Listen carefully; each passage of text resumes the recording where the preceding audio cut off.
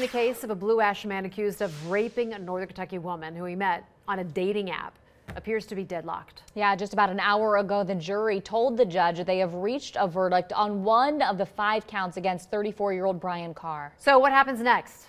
Mike Shell's live at the Hamilton County Courthouse with the latest. Mike, what do you know? Yeah, Tricia, after 12 hours of jury deliberations over a 3-day period, the jury late this afternoon told the judge that they have come to a verdict on the felonious assault charge, but cannot come to a consensus on the 5 other counts against Brian Karr.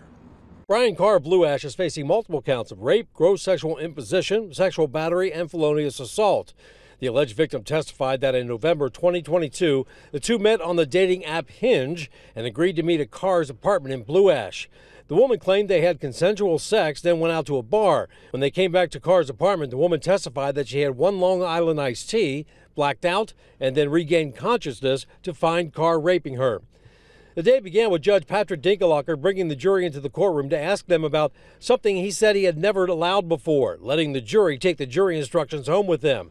After one juror said that he studied the documents for 3 hours last week but didn't talk to anyone about it, Judge Dinkelhocker seemed convinced that the case was not compromised. Karr's defense attorney, Jay Clark, disagreed, and the prosecutor weighed in as well. I'm going to make a motion for a mistrial, but submit it based on what we've heard from the jurors.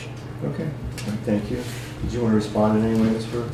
Your Honor, and I'll admit that I only had a few minutes to look over the case law that Mr. Clark presented, and my cursory read of that said that it's potentially harmless error. Judge Dinkelhocker denied the motion for a mistrial. Late this afternoon, the jury came back with 2 questions after telling the judge that they have reached a verdict on count 6 of the indictment against Brian Karr. Do we sign the signature forms in accordance with our personal decisions?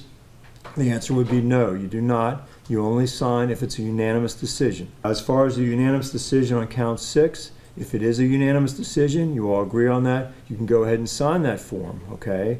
Put your signatures on there in accordance with your findings, okay? And I would ask you to hold on to that, okay? And just keep that with you. Now, even though there is a verdict on the felonious assault charge, we cannot know what that is until the other charges are worked out by this jury. The judge bringing them back tomorrow morning and will issue what is called the Howard Rule. That is simply instructing the jury to go back and to try their hardest to come to a conclusion and a unanimous decision on the other 5 counts against Brian Karr. Reporting live downtown, Mike Shell, Fox 19 Now. Mike, thanks.